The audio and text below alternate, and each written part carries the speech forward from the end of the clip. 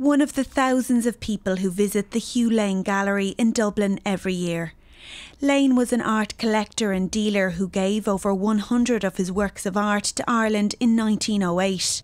He gave himself priceless artworks to the collection, spending millions on paintings by Renoir, Degas, Pissarro, Manet and Monet. 7 years later he died in the sinking of the Lusitania off the Cork coast.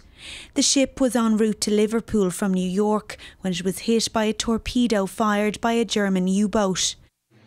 Legend has it that Lane had some priceless masterpieces with him when the Lusitania went down.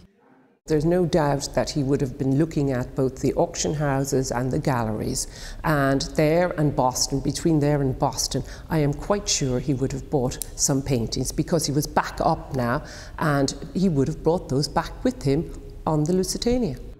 Neither Lane's body nor the paintings were ever recovered from the Lusitania, and many hope that his cargo will one day be retrieved. Aisling Kenny, RTE News.